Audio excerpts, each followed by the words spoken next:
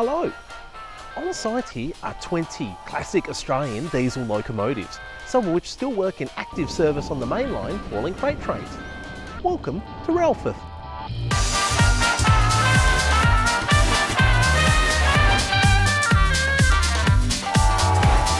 We're here at Streamliners 2022, a unique railway enthusiast event, which is a gathering of primarily classic bulldog nose Electro-Motive Diesel Locomotives. Here in Australia, many of these units still outlast the test of time and can be seen running in full fury on our main lines across the country, hauling freight trains, works trains, and of course, heritage mainline rail tours. Leading this event and the enthusiasm and passion for these locomotives is this guy. To many of us Australian enthusiasts and industry employees, he needs little introduction. Streamliners 2022 is the combination of bringing some of Australia's Clyde Engineering logos together, as well as a joint celebration with Progress Rail, who are celebrating the EMD centenary of 100 years as well, which is why we've got some Clyde Engineering hood units in the mix. So it's been 70 years for Aussie Streamliners, and we were going to hold the event last year, but the restrictions are actually a year out. But they've only aged 1 year more since last year. They were still looking pretty good.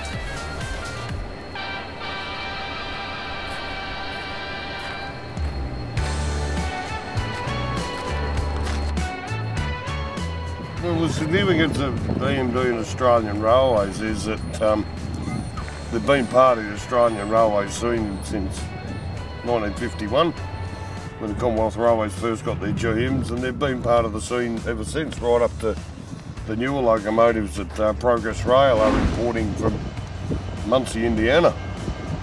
And they've just been a part of our scene for all those years, and yeah, you sort of grow fond of them, but they're a worldwide sound, you know, and so like, even the turbocharged EMDs, so those in England can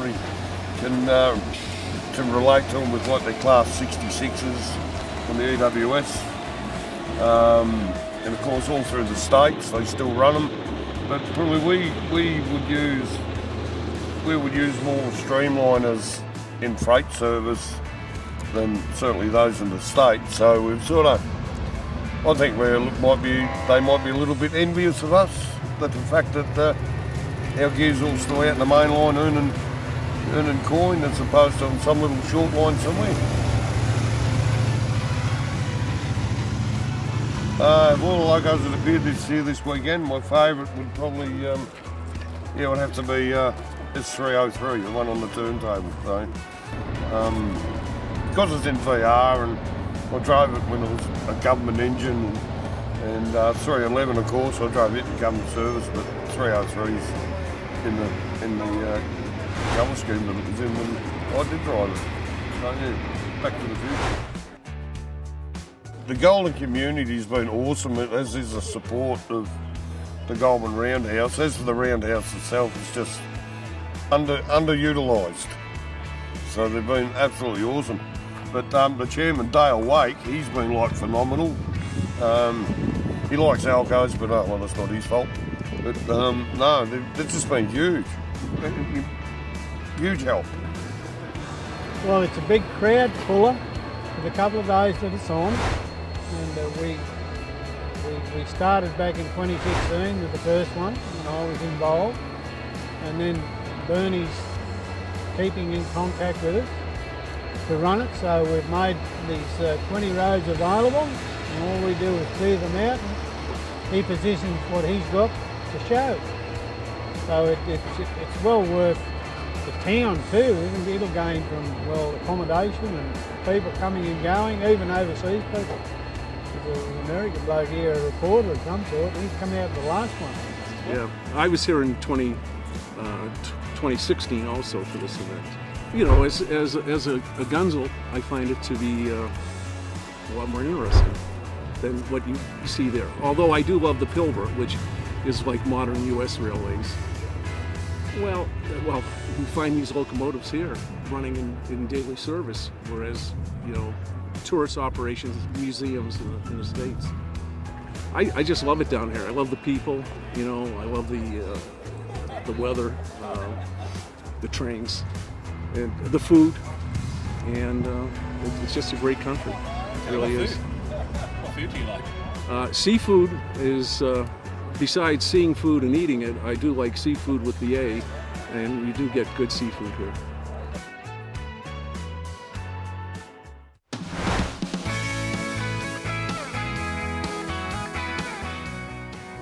We acquired CL17, which was aka CLP10, which had been was originally built in 1972 for the Commonwealth Railways.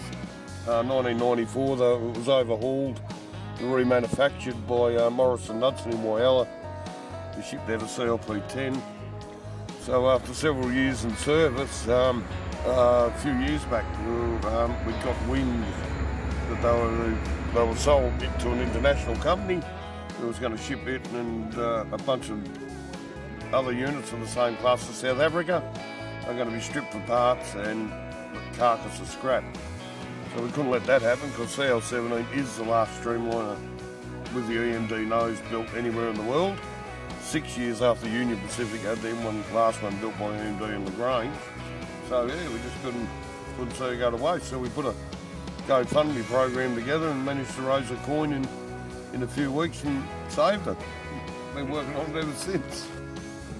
The locomotive as it stands now, there's still external work to be done. The prime mover's working, we had it running this morning. We've still got to put the horns on, finish the marker lights. We're hoping to have that ready in 12 months' time and maybe another launch. We're just glad that it got saved and we're pushing ahead. We need volunteers still to sort of help us with the restoration process. We need welders, we need people to sort of finish off the bodywork, stuff like that. There's stuff inside to be done. So if you're interested in restoring it, inquiries at streamlinersaustralia.org.au and let us know.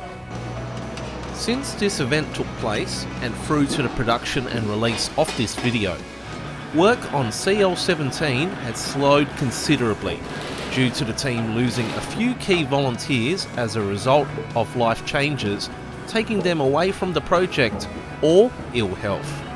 In July 2023, at the time of this video's release, Bernie recently announced a few changes to the project, that it will be hauled to the Seymour Rail Heritage Centre, where bodywork will be completed as well as final electrical and mechanical work as required.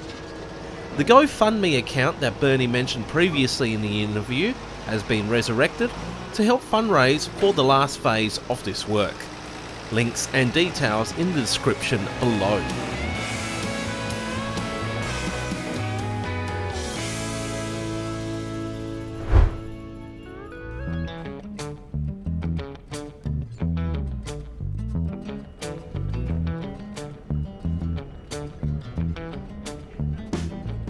It's special to the rail fans, especially older rail fans, because they represent an era when travelling by train was a class act. But to a lot of us, we grew up with these. Some of us cut our teeth on them as enginemen, and they look classy and stylish, and of course they're available in model form as well, and a lot of kids remember them having as models and stuff like that as they got older. So they represent a whole different bunch of things. This room here was the old fitters' locker room, and when we moved in here, I think it was 2011, before my time, it was a mess. There was no window glass in any of the windows. The big steel beams above we had to the members put in. We eventually done the windows, painted it all. I joined 2013, and I think 2015 we started to build this current layout, but we didn't go anywhere for about 3 years. It was very slow, but from about 2019 on, we really started this, and we're getting pretty close to finishing the main stuff, but there's a lot of fiddly little bits still to be done. Well, this side here is DCC, which runs around the layout over there, does a loop. All the other loop is DC. This part and up the other end, they are connected, but we run them separately, but they can be connected. So yeah. we had 2 or 3 members that were really good at building layouts. So it's not based on anywhere. It's just a random sort of scene.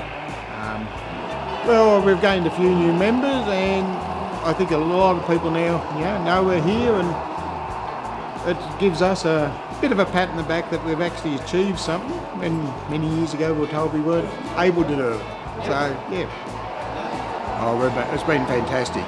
Everyone who walks through that front door has just been saying wow, and we're over the moon by the response.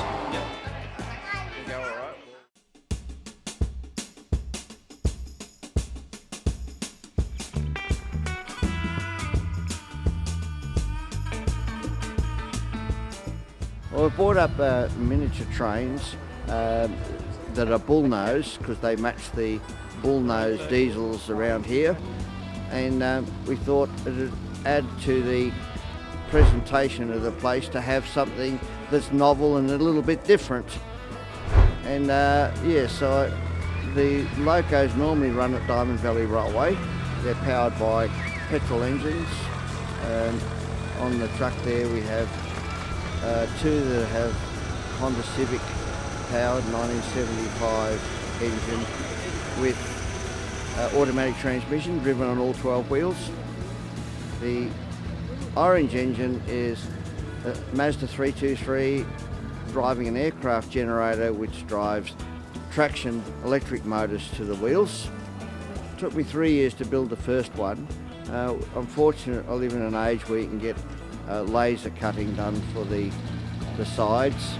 The noses are fiberglass with metal laser cut frame inside to support them, and yes, on a steel chassis, and they run very well. They weigh just over 1 tonne each, and they're quite capable of very high speeds because they've got a car engine in them. But we are limited, of course, because the gauge is so much narrower that we can't run the wheelbase that we'd like to run because of the sharp curves.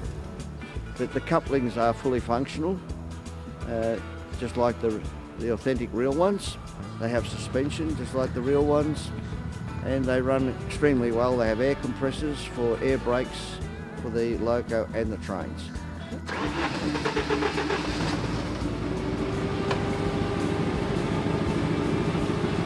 Horn.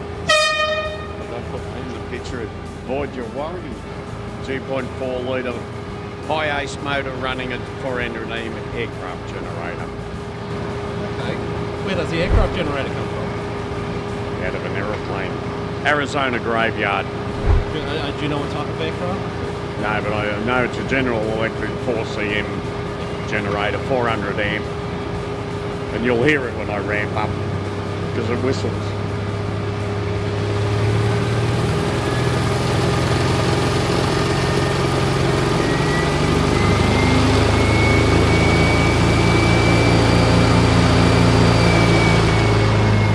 Makes the right noises.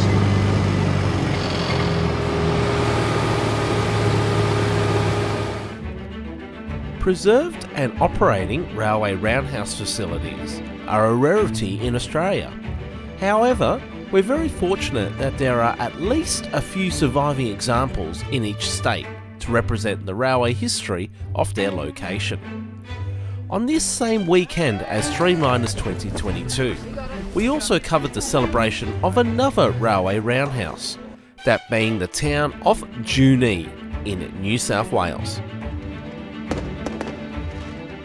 Alright, so if you like this video, please like and subscribe to the channel. It'd be well worth it. Thank you, Bernie. Absolute pleasure, mate.